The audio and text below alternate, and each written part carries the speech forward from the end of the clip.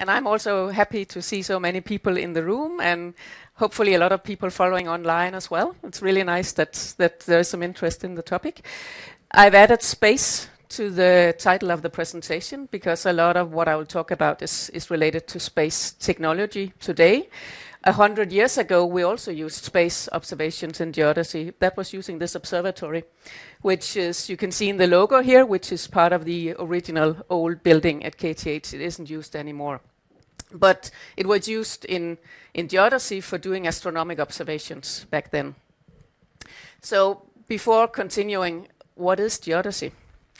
See, geodesy is the science of the size and the shape of the Earth. The Earth is a little flat. It's not completely spherical. And we also work with the gravity field of the Earth. So basically what we do is the field of geodesy covers both theory. We work with a lot of equations, a lot of math. It's also around technology, instrumentation. We develop instruments as well. And it's about practice or procedures, I would call it, where we combine the theory with the instruments or the technology and come up with new ways or better ways of using it in combination. Many of you will know geodetic observation techniques or geodetic measurements from land surveying. You've seen a land surveyor in a construction site along a highway where they're doing maintenance work, for instance. But that's only a smaller part of the field of geodesy. We've had geodesy at KTH since 1877, or we've had separate courses in geodesy since then. Geodesy was part of other courses previously, but this is the time where we saw separate courses in geodesy. And this was at the same time when we had the first geodesist employed at KTH, Edvard Hjerderin. He did some research back then in measuring distances. Originally, these distances, or back then, distances were measured using steel tapes. But he started using the Invar alloy instead of steel because steel is quite sensitive to temperature changes. So when you want to measure a distance, it's nice to have something which is a little bit more resistant to changes in temperature. And he came up with a new method of using this Invar threads or Invar tape for distance measurements. He retired in 1917, 100 years ago. So this kind of introduces what I'm binding this presentation on 1917, what we did then, and 2017, what we do today, 100 years later. And it's all related to research in geodesy. So when Hjerderin retired, this guy, Tryggve Rubin, became acting professor at KTH in 1917. He had quite an experience or quite an exciting life before he came to KTH as a full-time teacher. He is a Stockholm, or was a Stockholm boy. He grew up in Stockholm. He loved playing outside as a child, running in the streets. And at night, he would watch the stars in the sky, and he really dreamt of becoming an astronomer. So he did well in school, and he went to Uppsala University and studied natural sciences when he finished high school. And then he combined that with some studies in astronomy and geodesy at KTH and in Stockholm. And when he was 23 years old, he got a job at Uppsala University as or helped out as an assistant with the astronomical observations. Then he heard about this expedition, which was being planned to take place 1899. It was planned and managed by this Edvard Hjerderin, who was still working at KTH as an associate professor. And Tryggve Rubin really wanted to join this expedition. So he did a lot of lobbying work to be able to join the exhibition, and he was allowed to join it as an assistant when they took off from Sweden in 1899. I think some of the reasons why he wanted to go is because it was an opportunity for him to combine observations, astronomical observations, with this thing that he liked, being outdoors. So he could combine his interest in astronomy with outdoor field work. But then another thing to keep in mind is that this era was also an era where going to the Arctic, exploring trying to find the North Pole or the South Pole was really hot. These were the superheroes of the time. These were these people who went, like Richard Perry, who went up to find the North Pole, the Norwegians Amundsen and Nansen, and the British Ernst Shackleton, who was actually the same age as Tryggve Rubin. He probably hadn't started his work at this point in time. But going to the Arctic was really something a lot of young people wanted to do at this point in time. So Tryggve Rubin was 23 years old and 24 years old at this point in time, and was able to join the expedition to Sorgfjorden, which is on the most northern part of Spitsbergen, this Norwegian group of islands called Svalbard. And Tryggve Rubin was the first 2 years he was an assistant. They spent the first winter up there. They had a lot of equipment, brought equipment with us, and they could build this basically living quarters. They have workshops for and observation places, and they also had this little wash house out there, which was built so they could stay and spend the full winter, even though the climate up there is really rough in the winter. But they managed to do that and did observations mostly during the summer, of course, but also during the winter. And then the next summer, the summer of 1900, they went back to Sweden, and the following 2 years they went back to Spitsbergen again and redid observations and measurements up there. And on the second trip, Tryggve Rubin was promoted to the title of astronomer, and during the last summer he was actually leading the exhibition. So the purpose of the exhibition, it was called a meridian arc exhibition, and a meridian arc is one of these lines that goes from the North Pole to the South Pole. That's called a meridian. And what they wanted to do with the meridian arc exhibition was to measure the curvature of the meridian. And there had been a number of meridian arc exhibitions previously, the last 50 years before this exhibition, where they've done these kind of observations at various places around the world. But this would be the most northern meridian arc exhibition. So that was kind of the overall goal with the exhibition. They did a lot of other things as well, but this was the overall goal for going up there. And the exhibition was rather successful in the way that they achieved their goals with the exhibition.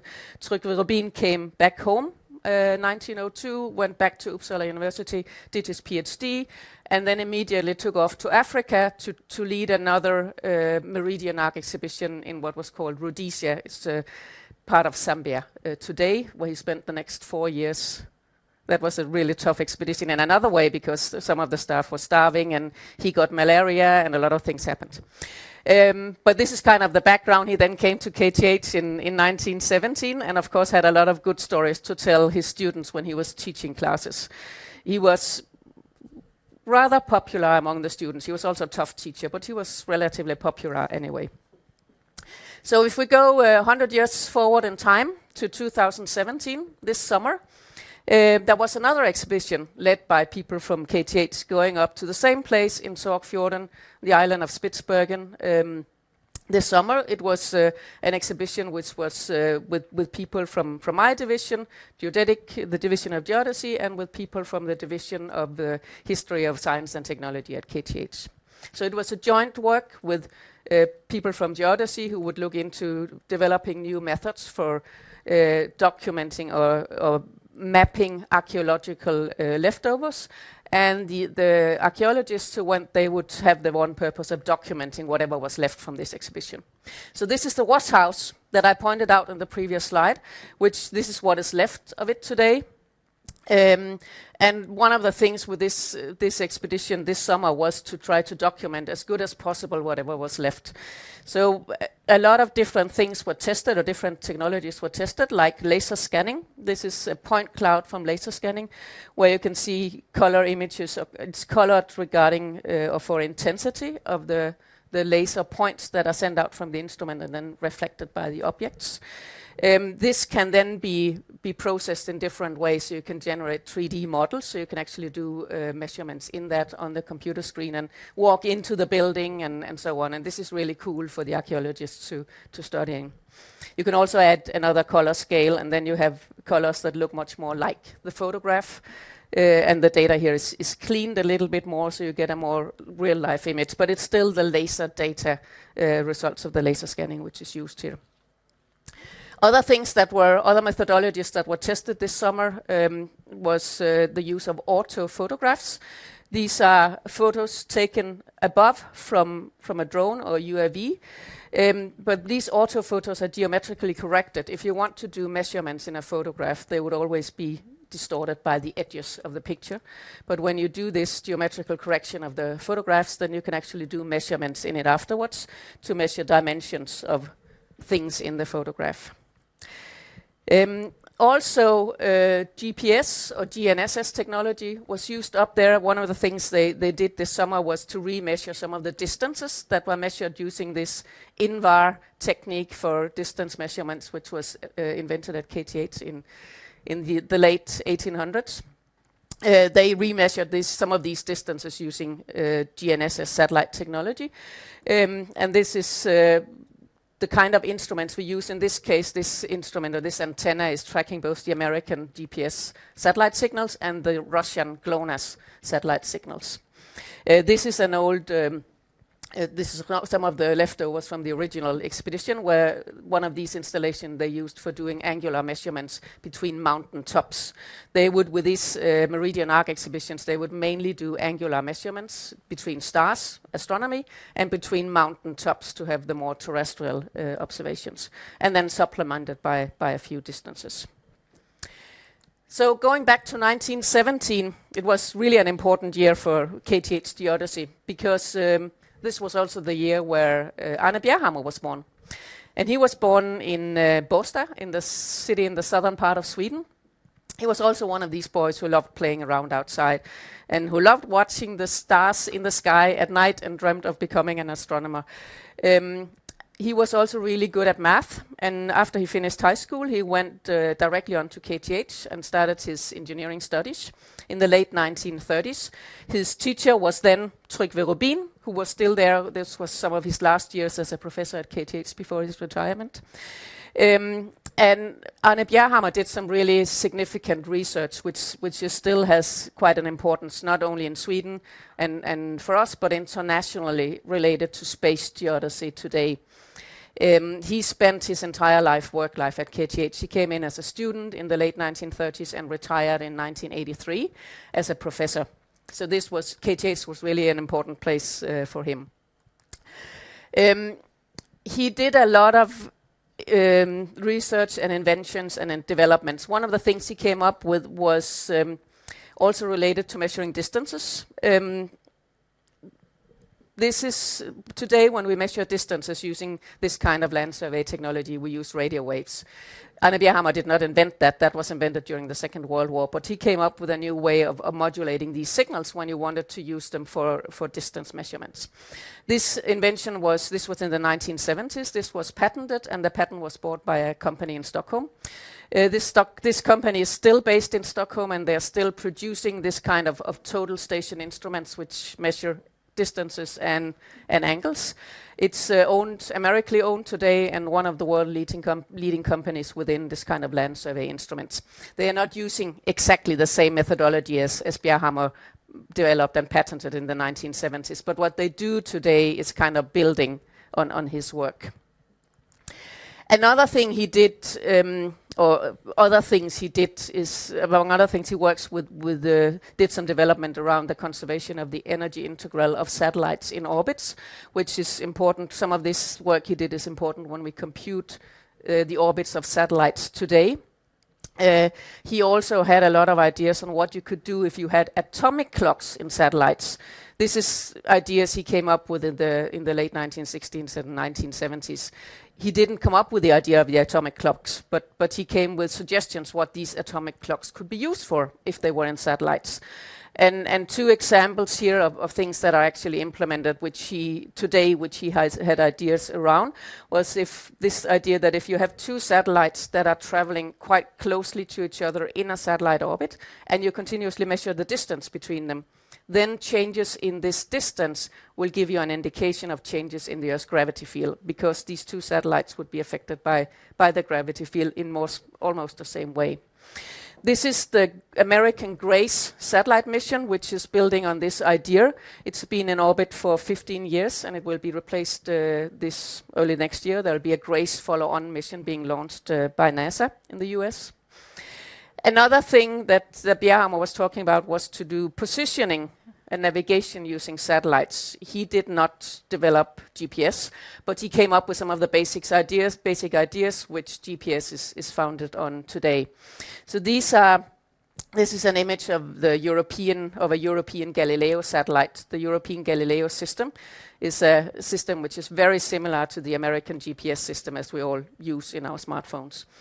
And of course, this is a space technology which is used today by, I would say, almost everybody, but we also use it a lot in geodetic research. This image on the right-hand side, the picture here, is also from Spitsbergen this summer, and it's showing the use of again GPS and GLONASS for geodetic research today, which is based on the GNSS satellite technology.